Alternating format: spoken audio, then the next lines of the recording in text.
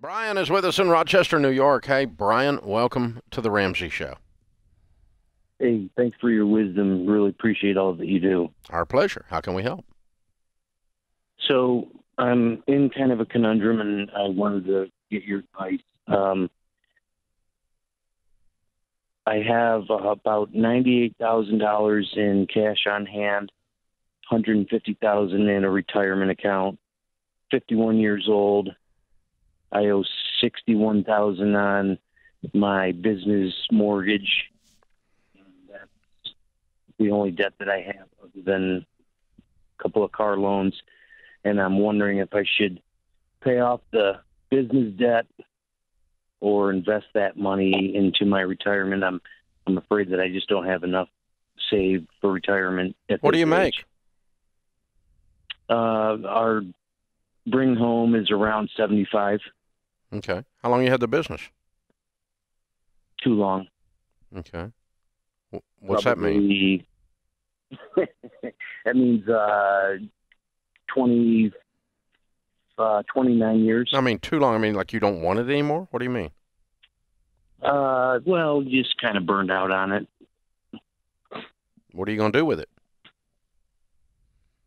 I mean, at this point, really my only choices are to either sell the real estate and go into other ventures or just continue doing what I've been doing. And how old are you? 51. What's your business? It's retail. What burns you out? What burns you out? Just 29 years of doing it and not being as far as I thought I should be at this point. The $75,000 your income, or does your wife also work outside the home? That's combined. What does she make?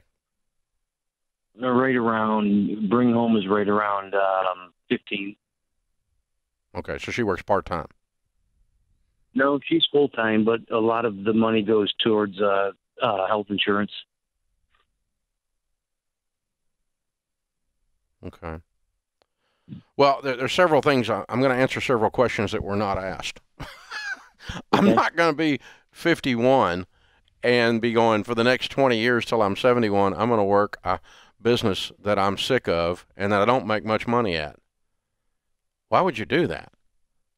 What's the real estate worth? Probably around 200.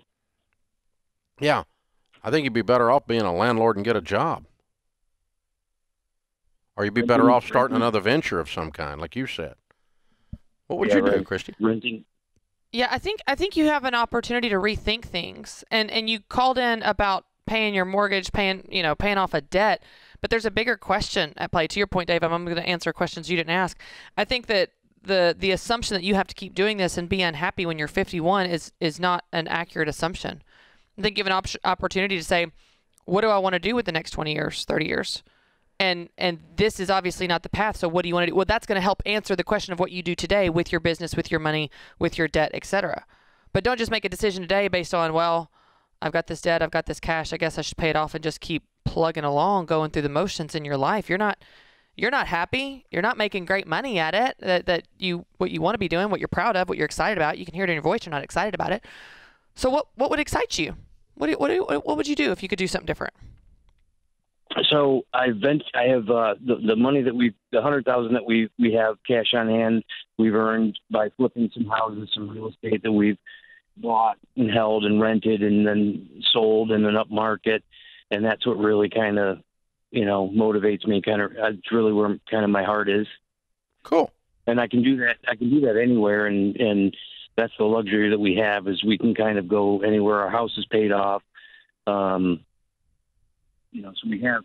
So the real estate that's worth $200,000, is that what the 61 is owed on? Yeah.